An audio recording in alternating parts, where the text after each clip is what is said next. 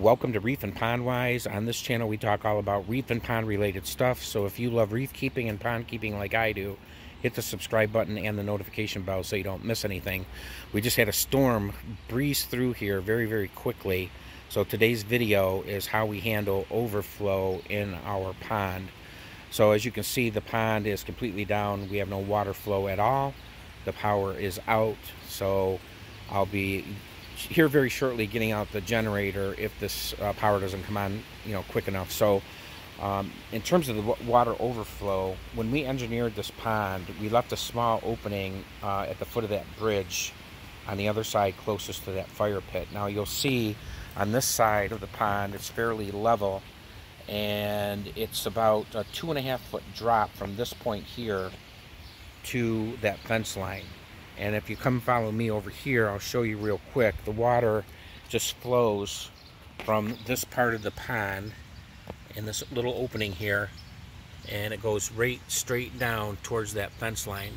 If you look, you can see the water is still moving towards the fence line as the incline will just take the water away from the pond. And you can also see that the other side of the pond is high enough where we're not losing any water, and there's no water being held because of the level walkway that is over on the other side of the pond. So we're not losing any water except for right here, and that's exactly what we want, guys.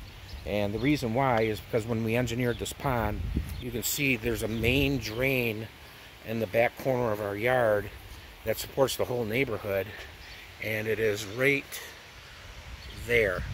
And so the water will collect from all the yards and will slope into that drain and move away from our pond.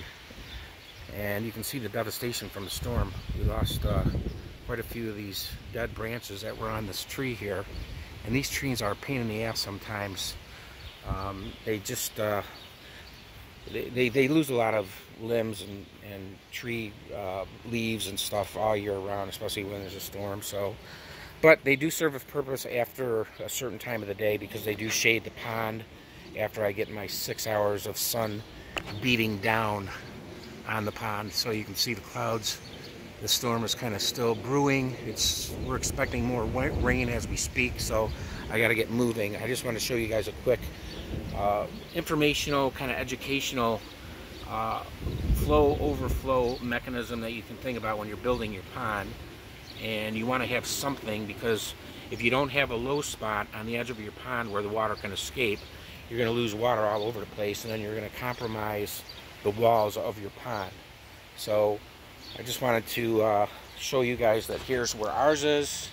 It literally is about the width between that main coping rock, and there's another rock under this foliage here, and the water just will escape, and anything that overflows will run right down to that fence line. So guys, if you found the video informational and educational, give it a thumbs up.